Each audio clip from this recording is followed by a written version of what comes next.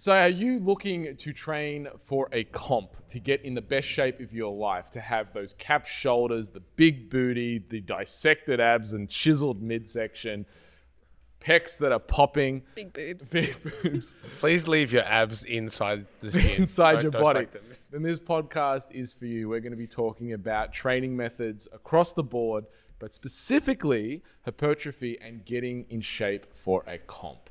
This is a topic that I have a lot of, rage towards. Yes. Why rage? Why rage? Because there's so many fucking idiots who talk about this topic. Oh. Wow. I just have to say it. We'll just, They We're just on, talk we're about on. nonsense. what nonsense? training. Tell us the Okay. nonsense, All right. Mark. Tell us the So nonsense. lat pull down doesn't build your lats or your back. Deadlifts don't build muscle. You know, you No, shouldn't no, squat no, because no. it thickens the midsection. No, deadlifts stick in the midsection. They make you blocky. All right. Yeah. No, Okay. Deadlifts What stick else in is there? You midsection. shouldn't train Don't squat. arms. There was a bicep thing that I saw Oh, recently. barbell bicep curls. Don't are do barbell crap. bicep curl. Dumbbell rows. Wow. The list goes on. So the list goes on and on. And And squat. There's one about squats too.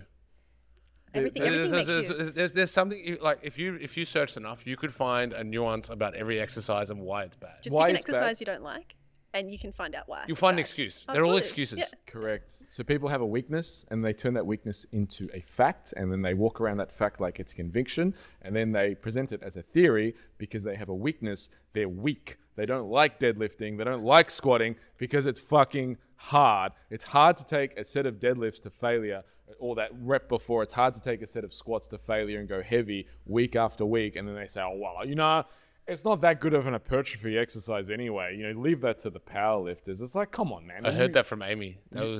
How was your squat, Amy? No comment. Wow. That's just leg press. It's just easy. Well, you want a leg press because it's easier, right? That's Well, why you want yeah, a leg because press. you can like that. The meme. Outrage. Yeah. No, Outrage. There's the meme. It's just like, well, because you can put 400 kilos on a leg press, right, and make it look good, but you can't put 400 kilos on the squat. Yeah. Okay. Look, one is a bit more neurally taxing. Tom Platz can. Well, Or Ed Goan can. and Ed Cohn. and Ronnie Coleman. There's always an exception, all right? Yeah, there's always exceptions. And look. And fundamentally, I mean, if you look at their size of their legs, Well, yeah, Massive. I mean, it's like you say. Look at the biggest deadlifters in the world and have a look at their back. amazing. Yeah. Amazing. They have Now- muscles in places Yeah. most people don't have They places. have backs on backs. They have backs on backs. But and You look, have some Lats on keyboard lats. warrior saying, don't deadlift for hypertrophy. Oh, man, I got that. I put up my deadlift video today, and when I did 194, and I got a comment of, I was an idiot because I wore straps. And then two, I was like, man, it's 190. strength. It's like 190 kilos. Like For calm down. reps. Yeah, for reps. Yeah, Yeah, it's fine. And No, then two, grip the other one strength. was like, yeah, more grip strength. Then the other one was like, the comment was, I'm a clown because I didn't have a belt on. And right. I was deadlifting in socks. And I was like, you're right. I shouldn't have been in socks. I should have been barefoot. It enhances proprioception. And I'm like, what? I'm like, that's okay. If you need a belt, right, to band-aid your shitty brace and the fact that you can't brace, go ahead. I don't need that. Not yet. Yeah. But anyways, that's ranting. Well, I use a belt. I like a belt to just stiffen up that brace and really get into that position. Well, to be fair, you have told me to use one, and I just too Yeah, lazy. well, I find I can get into a better position with a belt. But the point is, we deadlift. The point is, we squat. And I know I've personally found, I used to compete in strongman. I did a lot of strongman training back, well, it was like 10 years ago. And I found that the muscular development, particularly in my rectus spinae, just really, like the back thickness and fullness from that training, there's nothing quite like it in terms of bodybuilding, traditional bodybuilding methods that you're going to get other than lifting heavy ass weight.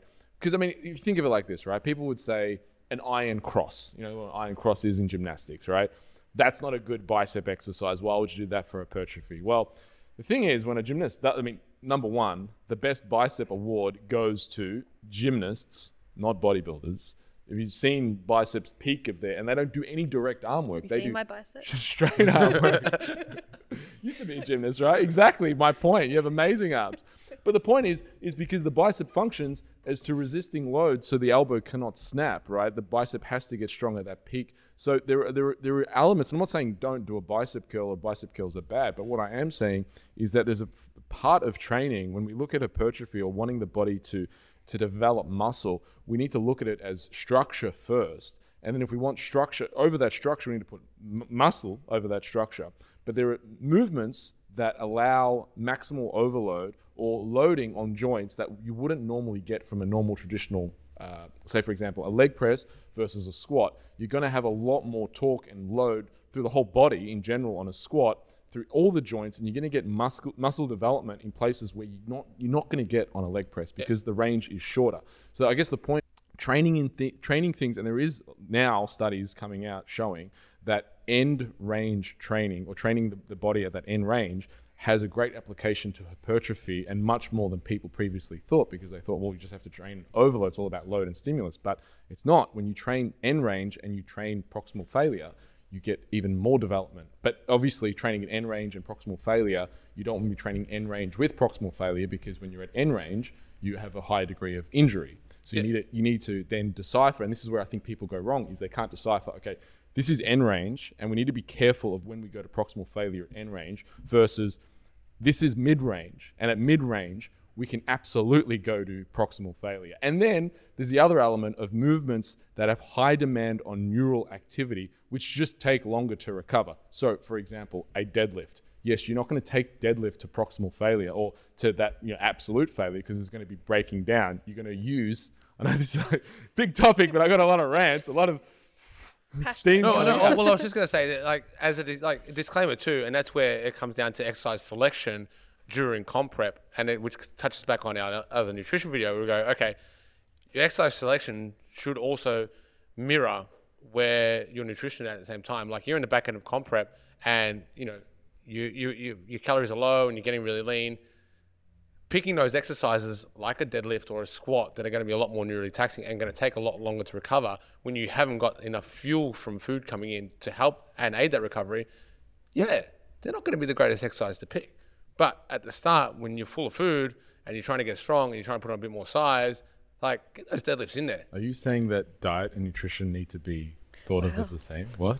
Wow. No. What? No. Sorry. What I meant to say is, hang on, let me just go print off the same thing that I did for the last 4 competitors, and I'll give it to you. Just make sure you take the name off. White out. White Yeah. I don't even change it on the laptop, just white out. Yeah. But then that's where like exercise selection, like deadlifts are bad. It's like, well, they're only going to be as bad as you can't recover from, and it's just like any exercise at the same time. I think when it comes down to like how you train as well, I think your first workout that you do at the start should not be the exact same workout that you do at the end. And that's where it does come down to, as you go through comp, your training's going to change, just like your nutrition. Everything changes. It's not you start at one point and you end at the same point. It's going to be different. You went on this journey. Oh, yes. Do you want to talk about that? I have. Actually, funny story. When I first walked in this door, I got under a bar, and Tyrone, my coach, says, all right. This guy over here. Let's warm up at 20 kilos. And I went, warm up. No, this is going to be working set. He's like, as if, come on, just get under it. This is after I saw her press 15 kilo dumbbells on a flat bench the week before. I'm like, oh, she's got to be a strength She can press 30. She can squat 30, right? That's what made you want to train her. It's like, oh, strong. I like this. Yeah, but gymnasts aren't good with their legs because they're used to rebound. They don't build the strength the same. No, biceps, great. Squats, not so. So I walked in and 20 kilo bar on my back, and I got to about 5 reps and almost collapsed under the bar. Okay, that's not a warm-up. Like, no, it's not. So, like going through where I was when I walked in that door, 20 kilo squat was like hell for me. And then now looking at how we have programmed our training throughout the time, like now I'm able to squat, might not be my strongest lift, but 40 kilos. It's double from when I walked in here. So for me, like... How many reps?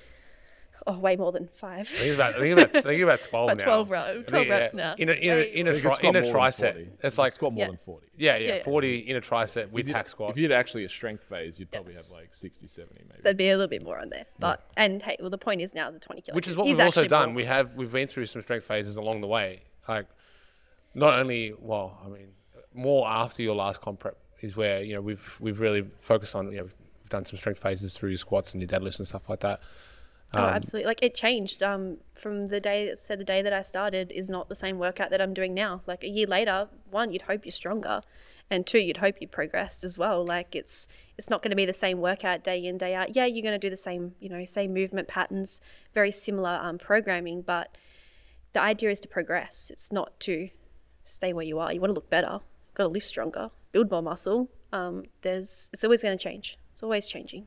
And I think exercise selection, say for you, you're not, because your levers, you've got a long torso, long legs. I don't think you'll ever really enjoy squats the way someone like, say, a Jacker or a Matty Crooks would. I've got pretty short legs. Yeah, I just don't like you're it. a good squatter. Yeah, I just don't like it. Yeah. I like deadlifting, but I don't like squatting. Yeah, whereas you and I get that front squat position where our abs have to engage. Actually, front squats looked good the other day. Just FYI. It's on YouTube. And the tsunami squats. Yeah. They're really good. But what we're going to, like, that, and that's what we're saying, with nutrition, with training is, you're going to have the same movement patterns, and you're looking for that constant progressive overload, and you want to train the proximal failure, but you need to, exercise selection is going to be important from a biomechanical point of view, because you need to look at how, squats are never going to be Amy's best lift, right? But at the same time, we need to look and go, okay, is it applicable now? Yeah, great work. We're in an off season. We can squat. But as we get to the deep into comp prep, I'll probably pull it out. And I'll probably put it on more on the hack squat, just so it doesn't have to think about stabilizing. And it doesn't have to think about, and it's not as neurally taxing. But the squat also, for someone like me and Amy, the squat, because for me, it's my range of motion, for you, it's your levers. Because we can get so much out and range of motion through a squat, we can really recruit a lot of muscle in that and create a lot of damage in a good way that can definitely help hypertrophy. Especially if you get us up on a board or that front squat position where we can load quite heavy. Might I add that 20 kilo squat I did when I walked in, I was sore for about 2 weeks. It was 5 reps, but it killed me. So yeah, it was a shock. But I think also when it does come down to competing is too, like, what are the judges looking for as well? When you compete, they're looking for that symmetry. They're looking for that even split, upper to lower body, small waist, and everyone that walks in the door is going to have a different body shape, a different level of muscle mass. So really catering your program for how someone looks is so important, because when you get on stage, they want symmetry. They want everything to be even, looking good, popping. And if someone comes in and they've been squatting their whole life and they've got great legs, and then they get on stage and they've got no upper body, well, what's the point in that? Well, that's what you need to look at, and you need to pick out the weak spots. As soon as someone walks in, first thing you need to do is, you need to do that. If they're competing, it's a structural assessment, because that's, I still don't understand how you don't program without a structural assessment anyways. Don't get me started on that topic. Don't get me started on that topic. And then two, you need to pick out and go, well, what are your weak points for what you want to compete? We need to look, for females, we need to look for that X frame, whether it be bikini, fitness, figure, and, guys who want to look for that upside down sort of Dorito. Hide their legs. Yeah, well, and it's physique, then, the legs don't matter too much, but, you still need to train them. But at the same time, that's where you need to pick out both. You need to then program and go, okay, structurally, this is what we need, which is then going to enable you to look better at the same time. You're going to put on more mass, because you're not going to be wasting time overcompensating and not hitting what you want to hit. And then we need to pick on the weak points and go, okay, we can do a little bit extra. We'll sprinkle that through and go, okay, you need a bit more delts, right? So we can sprinkle some more lateral raises in throughout the week. Absolutely. On top of your structural. Little sprinkle. I like a big sprinkle. Protein synthesis is rate limiting, which basically means that if you want to prioritize a body part, you do need to prioritize a body part. So I know for me, for example, when I wanted to really focus on arm gains, and when my arms were probably at their biggest, I was training arms 3 times a week, and less legs, less of everything else, to prioritize protein synthesis for my arms. Does that sound familiar, Amy? It was if you're going in twice a week, legs, and training legs and destroying your body, and then expecting you're going to do this massive and amazing and your body's going to be able to recover, because it's not just about how hard you train. It is about how hard you train, but it's also about how well you can recover from that hard training. And this is where sometimes you need more rest, because protein is rate limiting on nutrition, hormones, genetics, all those other things. Only if we all had the myostatin gene. But you got to remember, like, you only, that's where you're going to grow as well when you recover. 100%. You're not recovering, then you're not going to, if you haven't got enough, energy and calories coming in, then you're not going to grow. If you're not sleeping and recovering properly, then you're not going to grow. Then, you're just pretty much going to be stagnant. And any training program is probably not going to be great anyways. I think that's the biggest thing that I see as well. Like, I have 2 girls that are about to step on stage in 3 weeks, and again, they walk through the door and both of them were like hip thrusting, for example, like over 100 kilos. and they were squatting body weight, and I was like, wow, this is amazing. And then I went to upper body and they were pressing 5 kilos. And I went, well, you don't need to do legs. We need to pull back some of your volume, and we need to focus on their weak spots, which was their upper body. So I think when people walk through the door, they just think, oh, I'm going to get this, like, you know, one size fits all approach. And it's like, well, that girl who's squatting 100 kilos and pressing 5 kilos, like, if I keep pushing her legs, man, she's going to be a great wellness competitor. Like, she's not going to be a bikini girl. It's just, it doesn't suit the criteria. Too bottom heavy, not enough top to balance it out. I seem to get the opposite, because you're the second female competitor I've had where it's the opposite. Amazing upper. Wow. And Paula, I mean, look at Ree, who was trained for figure, and yeah, we went through COVID and everything and all the lockdowns, but we spent a lot of time just doing legs, a lot of time. Yeah, levers as well, not favorable. Yeah, levers, like tall. Oh man, I remember we did a lot of legs, and we did a lot of structural work. And that's where it was important, because from a structural perspective, she didn't move that well, in a lower body as well. So it was, how can we get her moving better? It wasn't perfect, it was never perfect in the end, but I think we got her front squatting in the end. For that brace always. Yeah. Without everything falling down like a sack of potatoes. Yeah. But her legs grew, and then it enabled us to, at the start where she would get so sore from one leg day. We ended up doing, I utilized the Toronto method where we did legs 2 days in a row, just to help try and bring up her lower body. Work? It worked. There was a lot of, again, it's one of those ones where, people underestimate time. Building muscle takes time. And this is, it's a off topic, but a bit point, when people walk in, like, oh, but will I look better if I do it in 6 months or if I do it in 12 weeks? Or if I look better, maybe I should just wait till next year. It's like, you'll always look better next year, and then you'll look better the year after. In 10 years' and then you'll look better in 10 years. Well, that's the thing, though. That's what training is. You're building a house, you're setting a foundation, and then you're just going to keep adding to this house and over and over. And the mansion is always going to look better than the little shoebox down in Brighton. Absolutely. I mean, building muscle is also a function of the autonomic nervous system as well, in that the more you can rest and relax, the more you can get into that parasympathetic rest and digest to facilitate that growth, the more you can get into that sympathetic and really go and push. And also, the stronger you are, the more the ability you have to recruit from the nervous system, the more muscular damage you can create during training. So, for example, if you can deadlift 200 kilos versus 100 kilos, while the person who can deadlift 200 kilos, that is far closer to their neural potential, is going to get more muscle gains than the person who's just deadlifting. Obviously, within reason, they have to also then marry that strength work up with hypertrophy work. It's because there are obviously lifters who have to stay at a weight category, and they stay at that weight category by continuing to do neural exclusive work. But if you took that person who has a very attuned nervous system and got them to do hypertrophy work, they're gonna break down muscle much faster. So long as they can recover and build that muscle, they're going to get far better results. So it's where you need, I feel, to really maximize your hypertrophy potential. If we looked at competing as a 12-month cycle, at the start of that cycle, there should be some general preparatory work along with some general strength work, building squats, getting the nervous system capacity up to then go into hypertrophy work, to then go into that real conditioning work where you're doing lots of supersets, trisets, drop setting, whatever it may be, to really break down muscle to build it back up, and then isolation work as well. But the core of it, I mean, the wider the base, the higher the peak, the core of everything of starting is strength. Yeah, well, I mean, I got nothing to say. That's pretty much bang on. and also skill work. I just want to say as well, skill, right? Skill, people don't talk about this as well, but this is where, like, a lot of programs, people put in a lot of exercises to be novel. Yes, there can be an effect, but if you cannot connect your nervous system to that movement, or you're inefficient at performing that movement, you're not going to break down as much muscle than a movement that you're efficient at performing or you can maximize on. So it could be something as little as like a tricep push down versus like an overhead. Obviously, one works long head and different heads of the tricep. But the point is, if you practice that movement over and over and over and over and get really good at that movement, you're going to be able to break down more muscle than the exercise that you haven't done before.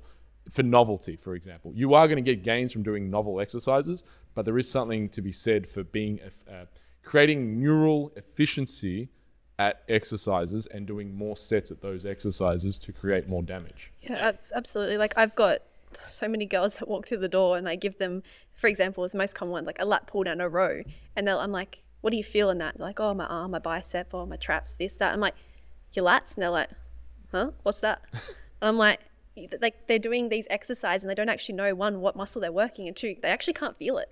And so many people that have come through the doors, and I'm like, just do a simple movement and they just don't feel that muscle. They don't feel it working. They can't recruit those muscle fibers. So that's where like really breaking down movements, seeing how people move and like where they're going wrong, and trying to help build on that it's going to make them look better as well. If they can feel a muscle working, chances are they're recruiting the muscle fibers to build that muscle. Strip it back, teach the skill, then you can advance the exercise. Yeah. Once you've learned the skill, so that lat pull down turns into a chin up. But then you can also do both. You know, at the same time, like you can do a chin up on one day, and then you can do a lat pull down on your other back day. You know, all of a sudden you feel your lats. And you're like, what's that muscle? And you got some back growth. Oh, wow, big backs. All right, so let's do a brainstorm case study to really nail this home. We get a competitor, gets in the door. Let's say female competitor. They've got 12 months to compete. They're 15 kilos away from their show weight. What phase? How are we starting their programming? One, how do they move? Good answer. How do they move? How do they move? How don't they move? How don't they move? Yeah, exactly. Pick out the weaknesses, pick out the strengths, and work from there. So GPP, structural assessment. We look firstly structural assessment, see where they're at. Can they reach depth on their squat? How do they function on overhead squat test? The hip hinge, clat test, what the knee functions like, all of the above. Yeah. Let's say they get gold stars on everything. Where do we take them? Amazing. Usually don't see that. I'm done. See you later. Yeah. Usually don't see. You're on your own. Job done. Yeah. Well, I think then depending on their training age, actually to be fair, I've got one at the moment. He's not a comp prep, but I've got a client like that at the moment. Walked in the door, did a squat, did an over squat. I'm like, wow. Who are you? Yeah. I don't know what to do because this is you're like a unicorn. Yeah. I think you can then just move on to a bit more. You can start them on like an advanced GPP, and I think for anybody, a general preparatory phase is going to be important. One, for not only for you as a coach, but also for them as a client to get used to you and your coaching and your programming, and to learn, might be, how you implement your tempo or pauses or quarters, things like that. So I think, it's going to depend on how much time they have. Can you train 4 days? Can you train 5 days? Okay, you can train 4 days. Let's start with 4. Just letting you know that, you are going to, you do want to compete. Look, I think we will be leading into 5 days. So I'm going to get you ready, get prepared. We're going to start with 4. Once we've exhausted all that 4 days, let's go into 5. There might be 2 upper body days, 2 lower body days. And what I would do is, if they can do all the above, like start on one day, you'd have a squat day on the lower body day. The other day would be, let's say, a trap bar deadlift. And then on same as upper body day, would get them benching, maybe dumbbells. Still dumbbells. I still like dumbbells on. I still like bench. I still like, you're so strong. Yeah, I still like dumbbell benching on the first day, and then just working through all the angles. So whether it be from overhead, so seated shoulder press to 45, 60 degrees, 30 degrees, 15 degrees. Yeah. I think what it comes down to is someone walks in the door. Okay, how do they move? What are their strengths? What are their weaknesses? All right, we've done that. And moving on from there is like, okay, now what's their goal? They want to compete. Cool. What category do they want to do? Where are they at? What's a muscle that we need to bring up? Okay, cool. Now let's draw our attention to that. I think competing is about how you look. At the end of the day, you jump on stage, you are judged for how you look. You are paying people to tell you what is wrong with you. Like, what? Like, what kind of people are we? I hope I look better than the person next to me. Yeah, absolutely. That's what it is. But I think it's like you said before, you're going to have those, those same movement patterns and those base movements that you're going to do. It's going to be your squat, your deadlift, your bench, you're pulling, your vertical pulling movements, etc. that are going to stay the same, and you're going to progressive overload. And then you're going to look at it and go, okay, let's say somebody needs more quads. Okay, how many? We might do it 2 or 3 days a week. And we'll go, okay, 1 squat day, 1 hack squat day. So what you're trying to say is that the Instagram videos that we see, we can't all just do them and look like a bikini competitor? Fuck. Why not? Hey, if it was that easy, I don't think we'd be sitting here doing this video. I wouldn't have a job. Mark, you wouldn't have a studio, would you? So the thing with the Instagram videos is like what a lot of Instagrammers do is they do a whole bunch of content when they're in shape. save it on their reels, do a looks whole so bunch good. of photo shoots, and then for like 2-3 years, they're not in shape, and they just repost. They're shredded, they're killing it. It's like, dude, man, you don't even look like that now. Oh, now you've just given away my secret on how I give out all my photo shoot photos. It's like, why don't you post like live training stuff? Like, what'd you do? Like, what are you doing right now? Why I have an oversized t-shirt on right now. Why have an oversized t-shirt? Yeah. One thing I was going to add to hypertrophy phases with strength, one thing that I do a lot of is the relative strength phase. I do like the 5x5 to begin, someone who's got, A pluses on all their structure, and then adding with the 5x5 a lot of pauses. So like, say if they're squatting, there's always going to be a pause at the bottom to really hone in. Because again, we spoke before about, but also from an hypertrophy. So it does two things, right? One is that it teaches people the skill. But also, two, from an hypertrophy perspective, it increases time under tension. So instead of that squat being, like 4 seconds, it's now 6 seconds or 8 seconds, and people really hate it because the time under tension is so long. But you need that tension in the muscle to really obviously get it to. Well, not only that, but also, having those pauses. Let's say in a squat at the bottom range, it's going to stop people from just bouncing out and losing that tension. Yeah, and that's what a lot of the pause is there for. It's like, and that's why and I'm very much similar where. At first, let's say everyone's advanced, blah blah blah, and I'll go anywhere between that 5 to 8 rep range. I still do tempos. I still do pauses. For that relative strength. Love relative strength. And 5 reps with a bounce at the bottom is going to get a different stimulus to 5 reps with a pause under control, with a controlled load. That's that you're going to build different. You're going to build different. The dollars in the detail. Yeah, correct. From the programming to the way you execute, to the way you perform the reps, to how everything is structured, to where, like every training program, where you start and where you end, everything should be sequential. When you look at it in reflective and you go, this is where you started, this is where you end, everything should make sense. Your programming should always tell a story of, if I was to look at someone's program, like you show me Amy's program, I'm like, oh, this is where she started. Let me guess. You had this. You'd be like, you should be able to tell the story. And then you improved and, this is what you did next. And let me guess, the comp was here. You should be able to read a program in a 12-month block and understand where the client journey or where someone was at that period and what they were trying to achieve. Which is then, like, if we look at Amy's program at the moment, we're on the off season trying to build up, certain areas. Her most hated body part. Or her most hated body parts. and we my quads. And we spent, and that's where, we've programmed for her now, and we've gone, okay, we're going to spend, I actually planned, it was 12 months of We've got a new hack squat, I don't know if you know. I hate it. Yeah, she knows it, loves it. I know it. Have you done superset, the front squat superset with hack squat superset with leg extension? Leg extension, No. yeah. Leg extension, or you got the tsunami? Oh, you just name them all. I've got them. We've got it all. Whatever there is, Amy's got them all. Great. But like I've got Amy's, I planned out, we finished comp and went through a bit of a recovery phase. And then I planned out the next 12 months. It was like, okay, this is what we need to build on. This is your weaknesses. This is what we're going to hit. And it was, first thing we did was... No chest. Still no chest. Still no chest. Still pressing. I'm not sure if you've realized, but you don't get judged on your big pecs when you get on stage. More shoulders. Proteins rate limited. Well, yeah, and that's why, and that's where it's important. You're going to pick out the weaknesses and how Amy moves, or how your client moves, and go, okay, this is what we need to hit, and this is how long I'm going to spend on it, and et cetera, et cetera, et cetera. And like Amy's spending 8 weeks on quads, and I think it's the first time we've hit quads. Yeah. Yeah, first time we've hit quads. We've already hit glutes and hams, and we spent a lot of time just sitting there and just doing the same movement patterns. Not underestimating the basics too.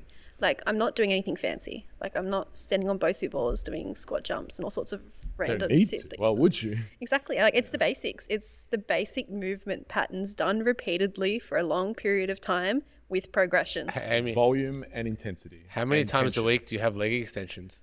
Too many. How many? 3 times a week. That's the correct answer. Yeah, yes. 3. So basically, at the moment, like Amy's hitting quads. We're like quad specialization phase at the moment. And Amy's hitting leg extension 3 times a week. The first day, maybe 10 reps with a band. I think it actually is. I think the first day is banded. 10 reps by themselves is just not enough. No, well, it's very low. No, it's not enough. You're right. And then the second day, you got 20 reps. Yeah. And then the third day is 30 reps. Yeah. Oh, wow. Don't let me forget it. Amazing. Yeah. Fantastic. And it's, On that note, if you want to have some fun on a leg extension, you should reach out to us. Tyrone, where can the folks learn more about you? You find me on Instagram, coach_Folino. So that's COACH_FOLINO. And then you can also walk down to 381 Swan Street, and I'll be here at Enterprise Fitness. Drinking coffee and training people on the leg extension. Yeah. And you can find me at Instagram at Amy Dorrell, so AMYDORRELL. You also find me here at Enterprise, and I will not be drinking coffee because I don't drink coffee. And you'll find me here at Enterprise. My, what is it? Instagram, that's the one, is at Mark Ottobre. That's OTTOBRE. Are you the only one on TikTok as well? I'm on TikTok. Oh yeah, I'm all over TikTok. So make Don't sure you check me out. start on TikTok. the But we're on YouTube here. So, YouTube. So make sure you subscribe to our YouTube for more great videos just like this one. Hit that subscribe and ring that. I'm waiting for Tyron to say it. Bell. Yeah. Thank you. Ding, He always ding, makes ding, fun of me ding. about this, but make sure you ring that bell for all our notifications. Make sure you subscribe on YouTube to get all of our updates. Hope you've had a fun time watching this. Oh, and stay tuned to the part 3. We've got a part 3 about to come out, so make sure you stay tuned to the part 3. In this one, we're going to be talking all about body dysmorphia issues, the healthy aspect of competing. It's going to be an interesting conversation. So until next time, eat well, train hard, and supplement smart. He said it. I thought he was going to forget. I was waiting for I never. Gonna be-